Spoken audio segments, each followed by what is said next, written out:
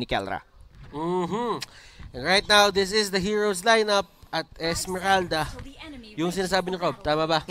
Esmeralda sinasabi ni Rob, and this is going to be interesting kasi mayroong dalawang late game hero dito, yung side ng Execration. How will Onic take advantage of that and win this early for their side? Si Chakno, yung Diamond, yung Void Crystal rather, nandun din, and si KelVJ pumok din at nasaktan ang dapat masaktan sa side ng Onic at as early as level 1, and si Chakno pumasok na lang dito. Talagang yan yung plano nila eh.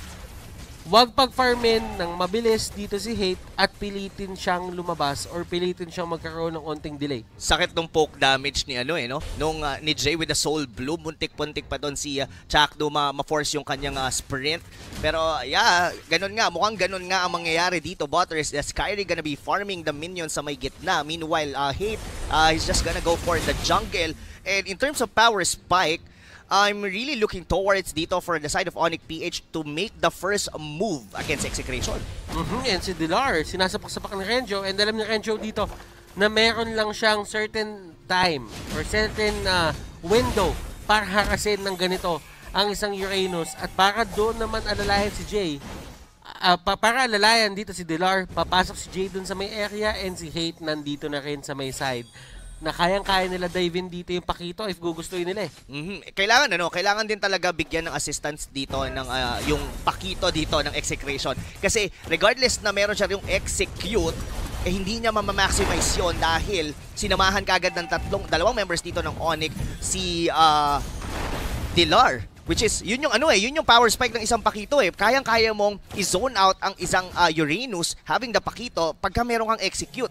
So, pero once na mag-hit ng level 4 ang Uranus, it's gonna be a different story. Kasi mariregen niya na yung mga initial damage na ibabato mo sa kanya on the lane. Pero so far, Onic PH, they're the one to control the tempo dito sa early stages of the game, and they might want to take the first turtle.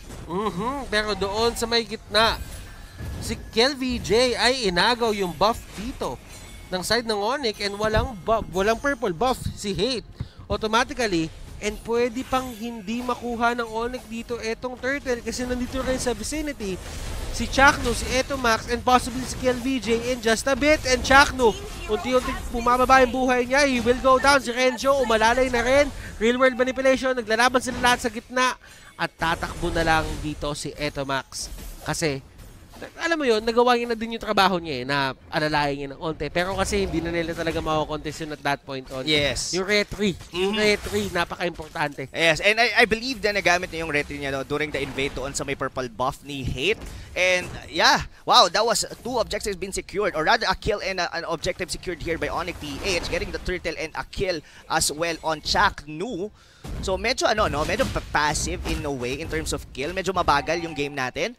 Pero kung titignan mo in terms of gold, this is almost a 1,500 lead for the side of Onic PH, and uncontested din si Iyakno doon sa may top lane. Andito na yung danger nila Dilar na pwede nilang pasukin dito si Renzo Butters. At kayang-kaya nilang gawin to. Meron silang Hate. Meron silang nagpapunish ng mga matataas na buhay na heroes.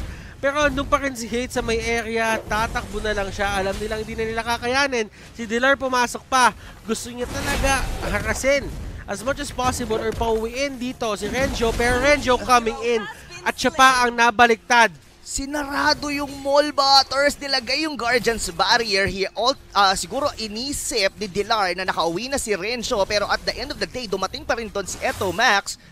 Wow, Chakno using that Guardian's Barrier, halting na yung pag-escape doon ni Dilar, pero at this point, medyo nababawi ng Execration yung early lead na nakuha ng Onic PH. Pero hindi pa natin nakikita yung yung full potential ng isang Hayabusa. This is a Hayabusa with an execute, and hindi pa rin siya namamatay. Meaning, nakakapag-farm si Kyrie with this assassin.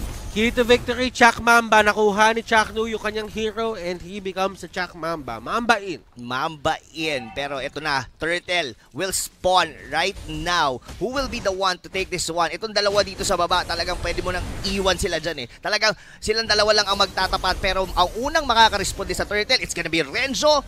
Who will take this one? Ang ganda na pag-zone out dito ni Chakno.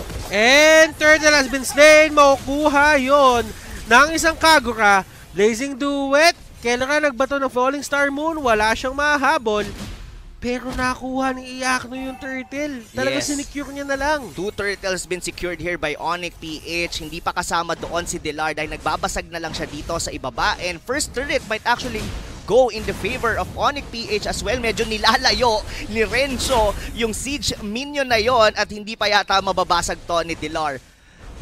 Innately, yun yung yun yung isa sa mga strengths ng isang Pakito into laning. Kaya niyang mag-knockback ng certain elements sa may mapa para hindi ma-push yung kanyang torre. So, yan. Kailangan nyo i-use yan sa inyong advantage kasi napakaganda talaga niyan. And Guiding Wind para kay Iakno. Oh, hindi wow. kakayanin. Muntikan doon. And wow, that was ang ganda. Ang ganda nung sight to see na yon na sumabay yung Guiding Wind doon sa kay Kagura. Hindi lang umabot agad-agad doon si Kyrie. Pero papansinin mo yung ikot dito sa mapa ng Onic PH. At one point, nandun sa taas yung Hayabusa, tapos nakapag-clear na siya sa gitna. Pero delikado dito si Delar. That wild charge from Chuck, no? At grabe yung binigay nila doon. Si Renzo nag-execute pa. Ganun kadamay yung ni-utilize silang resources para lang i-take down si Delar. And for Delar, I think he's happy with that. Yes. Kasi ang dami niya na puwersa eh. Yes, na-force niya yung 4 members doon ng Execration na pick off nila Kyrie doon si Eto Max. And right at this point, Butters, Onic PH, napaka-confident na nilang umikot dito sa mapa against Execration. Dalawang outside turret. Outer turrets na dito ang nababasag ng Onic PH and they would eye for another one dito sa ibaba. Pero kasi, Butters, KLVJ, hindi pa natin nararamdaman yung presence niya dito kasi hindi pa naman kailangan. He just needs to farm. He just needs to stay out of the way dahil ang power spike right now in the mid game is on Onic PH side. Nandito yung mga assassin nila, nandito rin yung Roger, pero kailangan pa ring sumuntok dito ng Execration katulad niyan. And Delar binatuhan ng Falling Star Moon pero luckily for him, merong Guiding Wind para isa ba siya doon. Makukuha na naman ng Onic yung turtle pero ngayon para kay Hate na. And Hate, masaya siya dyan kasi kaya niya maging aggressive with the protection of the turtle buff. Grabe, yung ginagawa ni Kyrie Butters. Kinut niya yung minion wave doon sa taas. Inultihan niya agad din. Nagre-respond na kagad siya papunta dito sa ibaba. This is gonna be very scary for the side of Execration kasi ang bilis. Sobra ng minion wave clear ng Onic PH at kaya nilang magsama-sama agad to the point yung ibang members kailangan pang mag-depend on the other lanes. And sila Renzo, na-relegate siya na mag-defend ng taas pero Onic, lahat sila, 5 sila, andito sa may baba. And tignan natin, Renzo, tumatakbo na, papunta dito sa lane na to, dun sa may bottom lane, para kahit pa paano magbigay suporta sa kanilang, sa kanyang mga team members. Kasi sa totoo lang, it's all about the numbers game at this point. Kapag 3-2 yung score nyo, wala pa talaga nakakuha ng lamang ng todo, numbers game pa rin ang nakikita natin dyan. Oh! Pero Iakno! With the play! Pumasok siya dito! Payong kaibigan! Eto Max, real world manipulation, and look at this, the collapse! Iakno making the play! Wow, that play coming from the Kagura. Wala kasing pang disengage yung Execration. Nagsimula yon sa pagpilit or rather na force ni Jay yung wild chart ni Chaknu doon sa may bottom lane that resulted doon sa kill na yon na nagawa nung Kagura. Hindi sila nakaalis from that position dahil wala ngang pang-cancel dito yung Grak. So, isang mabilis lang, Butters. 7,000 agad ang naging lead ng Onic. At kung mapapansin mo, Rob, ganito yung nangyari doon. Kanina yung Veil, ganyan na ganyan yung ginagawa. And it was Iakno returning the favor. Binalik niya lang talaga yung pabor. Sabi niya, ganito yung ginagawa niya sa amin kanino. Ang linis, Butters. Ito lang ang gusto kong sabihin dito. What characteristic I can say or Onic PH right now on this gameplay. Ang linis ng laro nila. This is totally different from what they have during game 1. And at this point, even with Delar on that position, kaya nilang subukan. Or they actually have a high chance to be able to secure the first Lord. Pero hindi pa, like time and time, sinasabi ko, yung Claude LVJ, hindi pa natin nararamdaman. Pero kailangan niyang dumating at the right time. This might be it. Shakno could provide vision dito or Will Execration just simply give the First Lord? Kaya pa rin naman nila tong depensahan kesa ma-wipe out sila ulit katulad sa nangyari kanina. And Lord has been slain. Si Hate, nagawa niya na yung trabaho niya, pero sa may pinakalikod, si Dilar nahuli dito. And ang dami ginamit na resources para i-take down lang siya. At doon sa point na yon, si Execration ay tumatakbo pataas. Si Kyrie, nagkakaroon siya ng onting window. Para makapag-push. And dito, kailangan mag-ingat ng Execration. Looking at it, hindi na kayo pwede basta-bastang magdililibot na lang sa lanes. Kailangan lahat ng lanes nyo accounted for.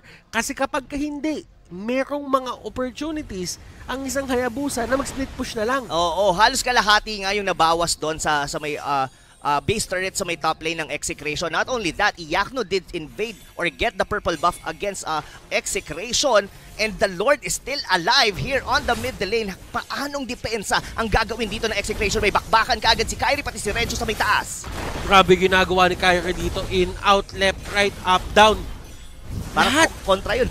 Lahat pinakita niya. I mean, ano yan eh? 4 sides yun eh. 4 sides, tama.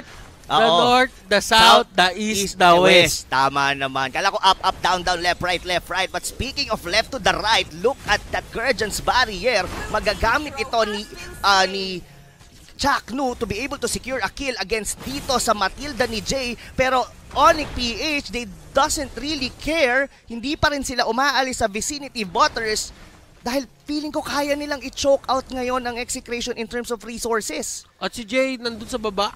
Nawala na siya ng malay bigla. Ito sinasabi natin eh, yung mga ganyang hero never talaga pwedeng mag-overextend eh, kahit onti lang. Kasi yun yung power ng isang Grok na kaya niyang mag-wild charge sa'yo at kapag nahuli ka doon, sabihin mo na lang, paalam. Paalam. Pero alam mo, Tarzat, looking at the items right now, 10,000 ang gold dito ni Hate. Meanwhile, for KelVJ, it's almost roughly 7,000, almost 3,000 ang difference, at least 1 or 2 items. Dito yung head-to-head comparison natin with the jungler. Pero ito na naman, maliit na naman ang pwesto rito ng Execration. Nagkakadikit-dikit sila dito. Delikado na naman sila. And ito na nga ang ikot ni Kyrie. Kahit si Kyrie pumasok dun sa may gitna para magbato lang ng isang shuriken toss. Kung iisipin mo, no, Butters, parang ang hirap din pala sa posisyon dito ng Execration. Pag nagsama-sama sila, it's good against the ultimate of the Hayabusa, pero it's bad for the ultimate of the Kagura. So parang hindi mo mawari. Kung mag-isolate tayo, pwede tayong ma-pick off dito ni Kyrie. Pag nagsama-sama naman tayo, we are prone doon sa yin-yang overturn dito ng isang Kagura. So what they did doon sa team fight na yon was to fight head-on. Unahan nila agad. Real-world manipulation, lapag agad dito ni Eto Max. And yun yung kailangan nyo gawin eh. For the side of Execration, space yourself accordingly. Kailangan may good spaces kayo sa isa't isa para hindi kayo maabutan noong yin-yang overturn. Pwede ka naman gawin yun after siguro nung yin-yang overturn na mabato. Pero kasi nandun pa rin yung factor na pwede kang mastan ng isang Kagura eh.